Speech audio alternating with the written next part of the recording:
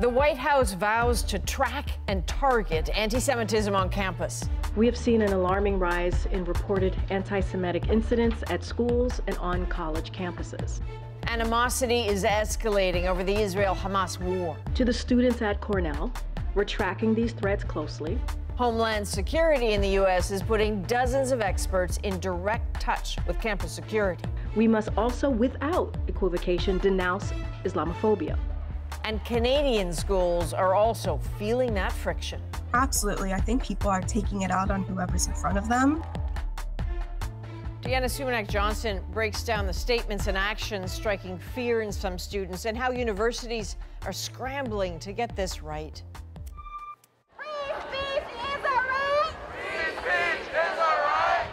Sanad Al-Ajrami is a Palestinian-Canadian university student, and for him, the war in Gaza feels personal. On my mom and dad's side of the family, we've had deaths on both sides. He's here for a pro-Palestinian rally organized by the York University student unions. He says he was pushed and physically hurt at another campus rally and that university did little to protect him. York Student Union released a pro-Palestinian statement last week. He says it made him feel better. When I saw that statement as a Palestinian student, that was honestly, it felt like the first time I had really seen somebody actually say, we have the right to exist, we have the right to live. But that statement has angered many. It called the Hamas attack on Israeli civilians resistance efforts that are a direct response to the ongoing and violent occupation of Palestine. This student believes it's York University that has shown a lack of empathy for Palestinians caught in the war. Right away, York denounced the killing of Israeli civilians, but until now, they haven't done so for Palestinian civilians. It makes me feel, as a Palestinian, one, dehumanized, and that they don't value Palestinian lives the same way that they do Israeli lives. York University gave the three major student unions a deadline to retract the statement or face possible removal of official union status. The unions did not budge. It's been tough, very frustrating and concerning at the same time. Not 50 meters away from the protest, Jacob Berman, a Jewish student at York, says the university has done what it can to make him feel safe, but that he and other Jewish students feel alarmed by the stance of the student unions. We kind of keep our heads on a swivel. There's often times where students will just come up to us because of it and call us out for it. A few days ago, people were holding an Israeli flag and people walked by and just started calling us terrorists for it. York is not the only institution going through upheaval. From McGill to Concordia to Toronto Metropolitan University, there were protests too. At TMU, a letter signed by about 70 law students prompted some calls for their expulsion. The letter, which has since been removed from the internet, said, "We assert that Hamas's attack was a direct result of Israel's 75-year-old systemic campaign to eradicate Palestinians." Words that caused pain to Malka Daniels, a Jewish student at TMU. So their letter was not only filled with misinformation, but just really harmful rhetoric and was created in very poor taste, unfortunately. Adam Muller is an expert in peace and conflict studies. What we're seeing, I think, is administrators struggling to find the right kind of balance that on the one hand does justice to the suffering of the individuals that we see daily on television and at the same time restrains us enough so that when we express our positions on that suffering, on the conflict, we do so in ways that don't harm other people. It's a balance nobody really knows how to strike at this point. Professor Shannon Day investigates how universities manage academic freedom and free expression. She says universities should tread carefully before imposing harsh punishments on students or organizations. I think that every time there's a rupture in a relationship like this where the university needs to strongly intervene or feels that it needs to strongly intervene, it makes it all the more difficult to have the good, careful, trusting conversations in the future. We are going to continue to see these kinds of conflicts on an ongoing basis. York University is moving ahead with a formal process to determine if three student unions breached inclusion rules in their statement. It's something that doesn't sit well with Palestinian students and their allies. I don't feel comfortable properly expressing my solidarity with my people, my grief with the massacre that's happening against my people when they're constantly trying to suppress those voices. as the war thousands of kilometers away make Canadian campuses a land divided. So, Deanna, when we talk about university responses, many Jewish students are really unhappy with how their institutions are handling these incidents. Let's talk about that a bit. Absolutely, Adrienne. So take Western University, for example. Jewish students put up posters of Israeli hostages held by Hamas. 2 young men, presumably students, were seen taking them down, and that video was posted on social media, but nothing really happened as a result. And we've seen similar examples off campus of people taking down similar posters. So this kind of stuff is happening. And lots of people saying they're feeling unsafe. Yeah, that the university is not doing enough. So also, interestingly, looking at the United States, to hear the White House say that they're going to tackle anti-Semitism and Islamophobia on campuses, what's the plan? So the majority of the plan was targeting anti-Semitism specifically. One of the measures they'll do is they're promising a partnership between federal law enforcement and campus law enforcement to track hate speech, for example. One thing that they're going to do for Islamophobia and anti-Semitism is that they will expedite complaints by students using the help of a federal agency. So those are some of the promises. Just today, Cornell University, of course, a major Ivy League school, started an investigation because there was an online threat of violence against Jewish students posted in an online forum. All right, Deanna, thank you. Thanks.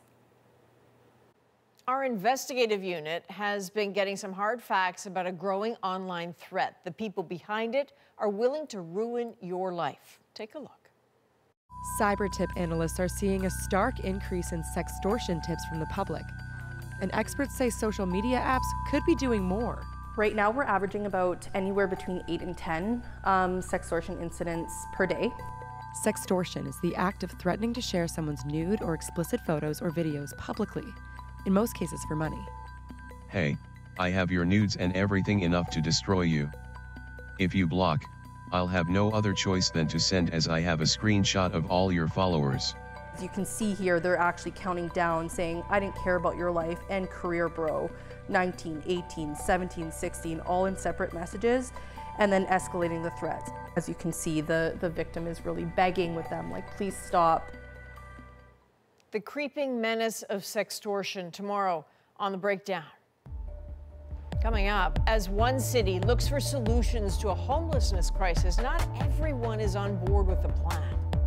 So you think the homeless should be helped? Yes. But just not in your neighborhood? No, not in my neighborhood. The real challenges and real divisions in the search for a solution. That's next.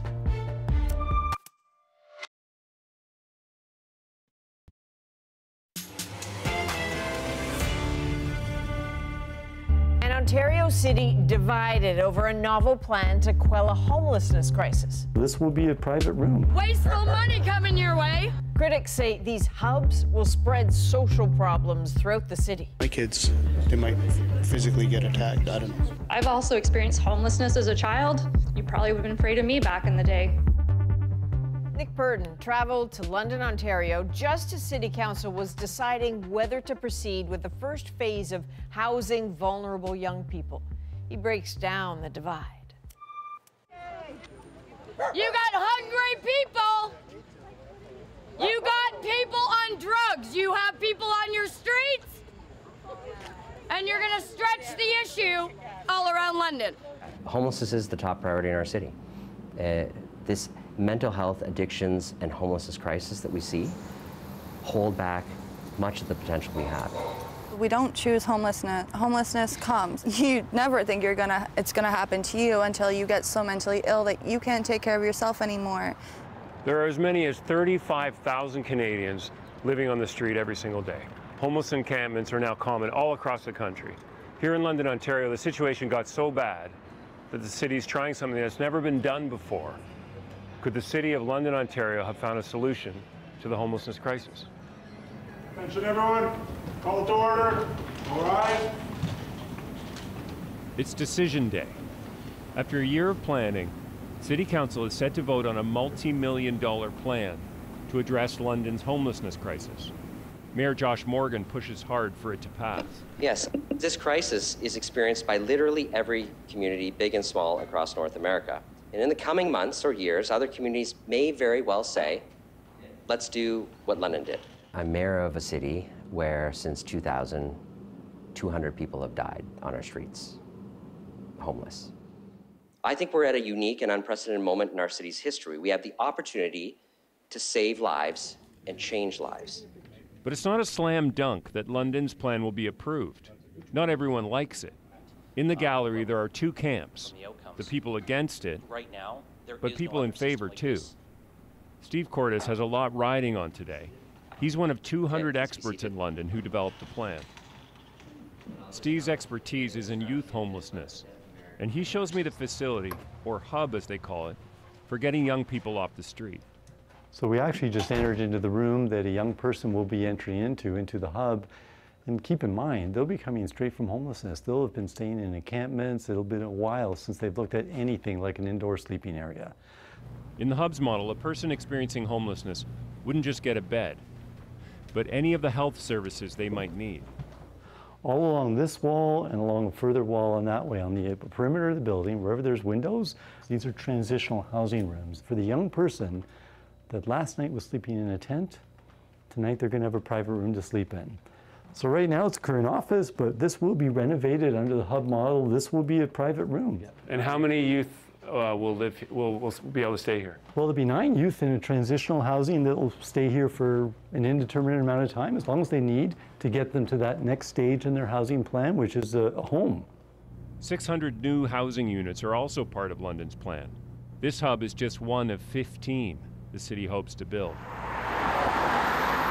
That's a great idea. But on the day of the vote, it's clear not everyone supports the city's plan. Right outside City Hall, there are people protesting about money. We need to halt the hubs, everybody! Wasteful money coming your way. Jeanette Cameron is angry because she says the plan won't help enough people. There are 2,000 homeless people in London, but the hub plan focuses on the 600 with the highest needs. I don't feel like this is the proper way to go. I think the money should be allocated into a good or great winter plan, and some of the numbers and ideas need to get recrunched and back to the drawing board. The protesters on the street have a voice inside at the meeting. I don't think we can afford to be wrong with this investment of $21 million. And I believe that a good deal today is a good deal tomorrow. That's Councillor Susan Stevenson. Now, she wants to delay the plan. She says it's rushed and the city should consider more options. Take a breath. Come back with something truly amazing, the very best next step for all Londoners in 2024. Okay, I'm going to have you pause, Councillor. For those who are here in the gallery, we don't clap, we don't cheer, we don't say other things. There are many people with diverse opinions, but we don't do outbursts of either appreciation or otherwise. We're in a crisis here, and we will be held accountable, not just at the next election, but next year and the year after. But Councillor Sam Trosow says there's no time to lose because lives are at stake. Since the beginning of 2020, more than 200 unhoused Londoners have died. And I just think delay, for the purpose of delay, is cruel. I think it's really a slap in the face. The reason for the tension is that things are really bad in London. The number of homeless people has gone from 300 to 2,000 since before the pandemic. One of them is Jocelyn. She's 22, homeless, and she tells me what it's like to live in London in the middle of this crisis. You know, what's the hardest part about living the life you live? Society makes me definitely feel like I am going to fail because I am looked down on because I am homeless. And living with something like that is hard. Living with an addiction, a mental health issue, it's hard and it's not fair to judge people for that. Like, yes, we ended up here because of that, but honestly, most of us are trying our best to get better so we can get out of that situation. Or even just try to make it by so we can live like a normal human being, because normal human beings deserve to be able to shower and sleep in a bed. And like, that's the bare minimum of humanity.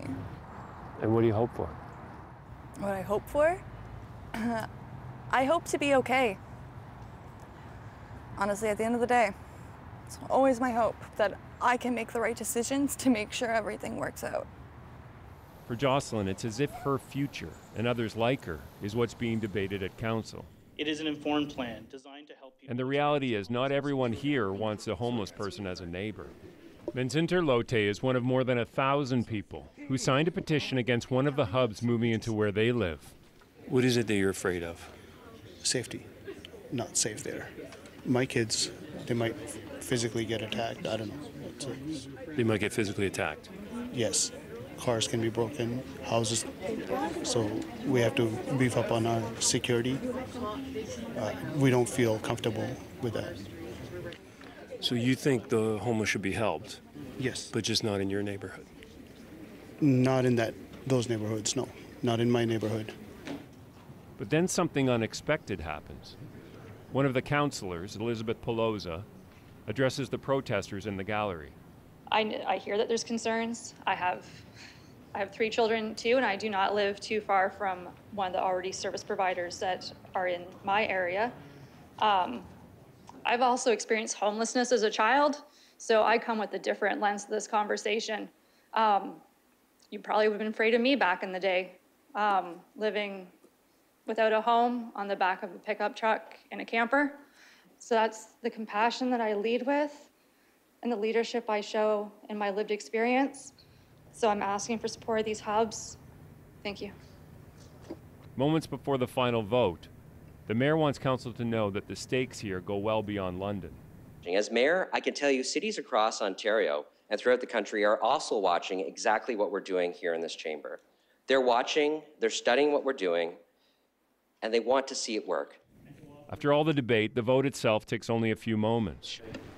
Closing the vote, motion carries 10-4. London's plan passes, but looking at the mayor, you'd never know. I never anticipated when we passed this phase of implementation that there would be a standing ovation or applause. I'm not going to celebrate until I see people off the streets, indoors, getting the supports they need. When I see impacts, that's when you'll see me stand up and clap. So, Nick, the plan in this story, it's really ambitious. How did this come together? It actually started with a hunger strike. About a year ago, the homeless outreach workers in London, the people who go out and help the homeless on the street, staged a hunger strike in protest of how bad the situation was. So the city, that got attention. And then a private citizen came forward and donated $25 million to say, can you do something about the homeless issue? So that really got the ball rolling. And I should say that the plan they came up with, this isn't a few people sitting in a boardroom. It's all the social service agencies in the city, 200 people who historically haven't always gotten along or seen eye to eye, came together to come up with the hubs model. So now what? When is the first one being built? How does it roll out? First one will open in December, then 2 more in the new year, and then 12 more in the planning stage. That's fascinating. I know you'll keep an eye on it. All right, Nick, thank you. Take care, Adrienne. Coming up, well, this is one serious Halloween display. We have lots of customers on a daily basis that ask us about, oh my God, I can't believe who did this. Meet the master behind the pop art. That's next in our moment.